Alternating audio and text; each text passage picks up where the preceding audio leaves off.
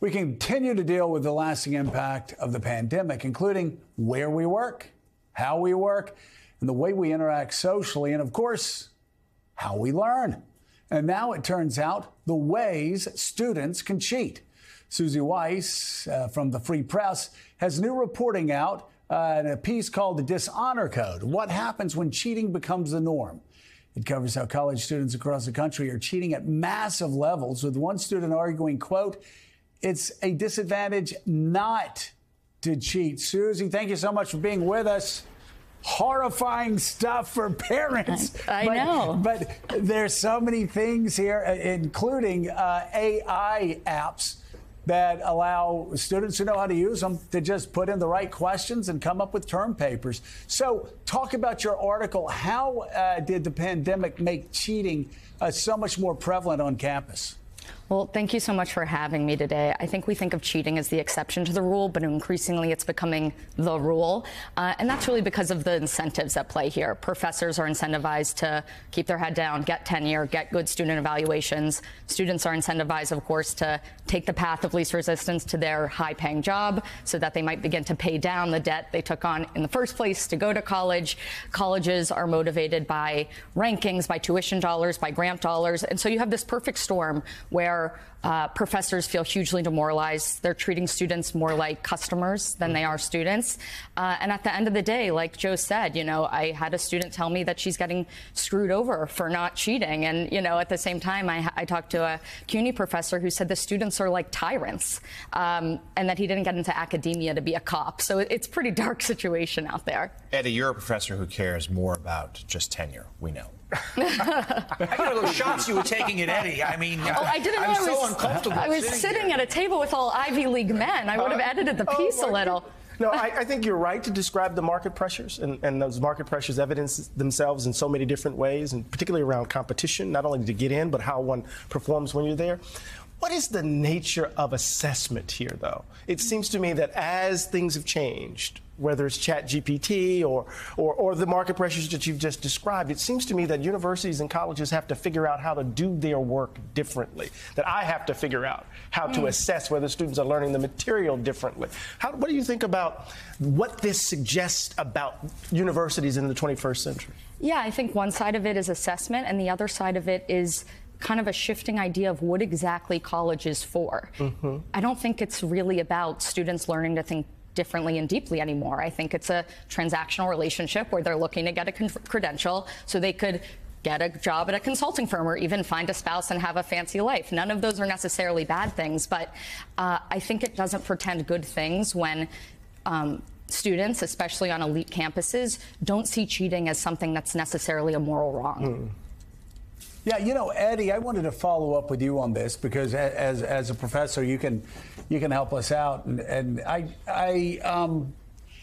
it is so concerning where you have professors who are concerned about their evaluations, especially professors who aren't tenured.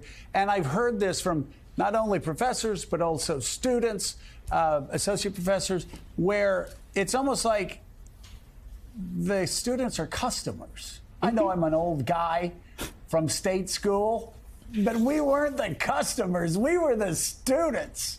And, you know, when a professor talked, we sat there and we wrote notes and would have a good open debate.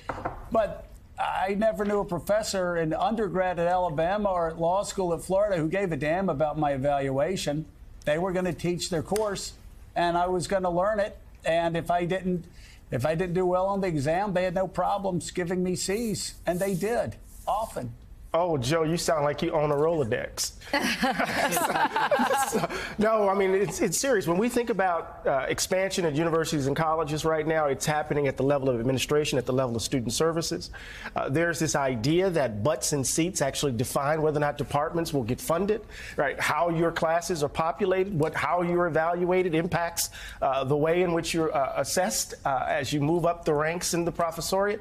And what's interesting is that there's a correlation, I think, between our openness to lies right? And the way in which we're looking at this, Suzy, right? So if you see that supposedly universities and colleges are the last bastion of liberalism, we often talk about them as the space for wokeness where people are virtue signaling. And now we're hearing that these folks don't give a damn about cheating. Suddenly, something is going on. So the notion of decency, the notion of the honor code, the notion of what it means to be a certain kind of thoughtful human being, right, is under attack, under pressure in a number of different sectors. And, Joe, it has something to do with how we deliver to these folk who are paying increasingly high amounts of tuition. They want their money's worth, and we have to deliver for them. Yeah. Yeah, and with those pressures, Suzy, you know, these students are paying so much, astronomical. We know that the cost of college tuition has far, far eclipsed the rate of inflation over the last few decades. There is this pressure, that transaction to get that diploma, to get that good job, to help, in part, pay off those loans. So talk a little bit, you mentioned it briefly earlier, but the AI, the ChatGPT, and these other things that are making cheating easier, and perhaps some professors turning a blind eye towards it. What are schools that do care about this? What steps are they trying to take? Right. I mean, you know, I think it's too early to say whether AI is going to totally topple academia. I think some of the professors I talked to talked about it like the final nail in the coffin. Other professors described it sort of like, you know, any type of cheating. You know, if a student wants to learn, they're going to learn. And if they want to cheat, they're going to cheat. Right. I think, you know, with ChatGPT, and this is kind of a holdover from the pandemic, is that it's become compassionate to have endlessly lax standards, to extend those deadlines, to, you know, not really bust a student and certainly not go to war with these ballooning bureaucracies on college campuses. I think Harvard has as many undergraduates as administrators. Stanford's not far behind. So, you know, I wouldn't blame a teacher for turning a blind eye. So I don't know how AI is going to affect higher education. I do know that it's landing on campus at probably the most inopportune time. You mentioned post-pandemic. I was talking to a kid from Harvard yesterday who said pretty much colleges across the country are virtual now.